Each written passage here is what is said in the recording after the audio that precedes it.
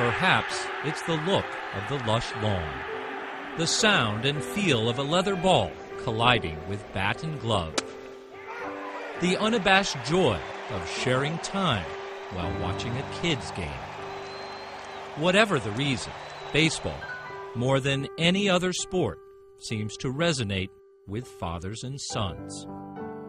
On August 7th, 1982, Tom Kane and his sons, 4-year-old Jonathan and 2-year-old Matthew, attended a game at Boston's Fenway Park.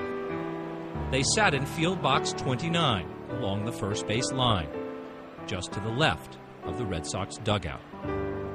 Right there, it was a tremendous seat. It was a seat that everybody would dream of when they had little kids and they wanted to get them close to the action because it was just ideal. With the second-place Red Sox in the heat of a pennant race, Boston left fielder Jim Rice hit a 2-run double early in the game against the White Sox. With the score tied at 2 in the bottom of the 4th inning, second baseman Dave Stapleton was at the plate for Boston. He hit a line drive foul ball toward the dugout. I remember very vividly that I heard this crack, and I thought the ball had hit the side of the dugout. And I immediately turned, and I heard a scream, and there was blood coming down John's face. So the crack that you heard could have been Jonathan. It was Jonathan. What did you think?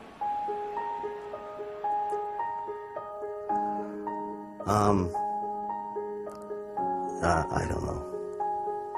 I was just scared. When you see blood and the kids hit, everybody sort of just backs away. I mean, even, when you're with your father and your father backs away, it's just a panic mode.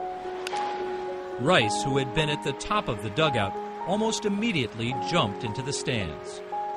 As soon as it happened and he screamed, Jim Rice was right there with his arms immediately. I mean, immediately. What were you thinking about when you picked him up? My child. Myself just taking care of my child. Just picking my child up and taking him to the clubhouse.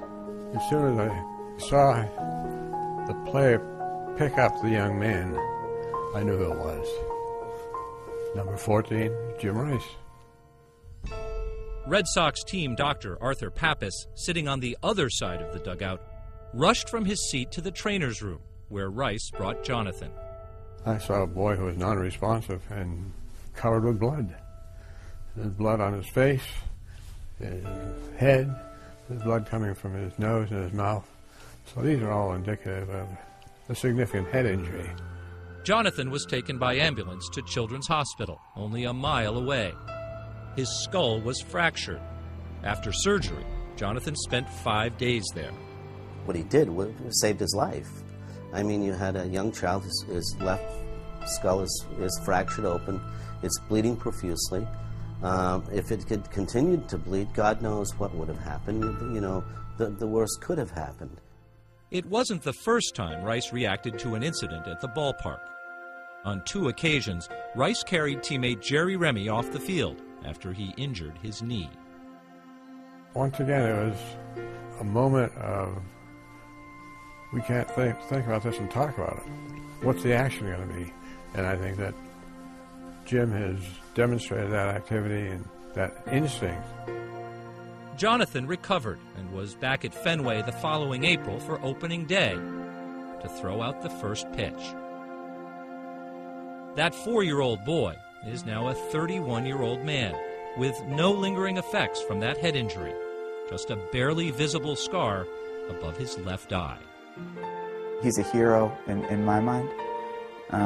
He's somebody that saved my life, and I thank God for him being there. When you see the photo and you're at Fenway, what are you thinking about? I see me being a parent, being a father, being someone that's able to think about others. If that was my child, I would want somebody to act the same way I did.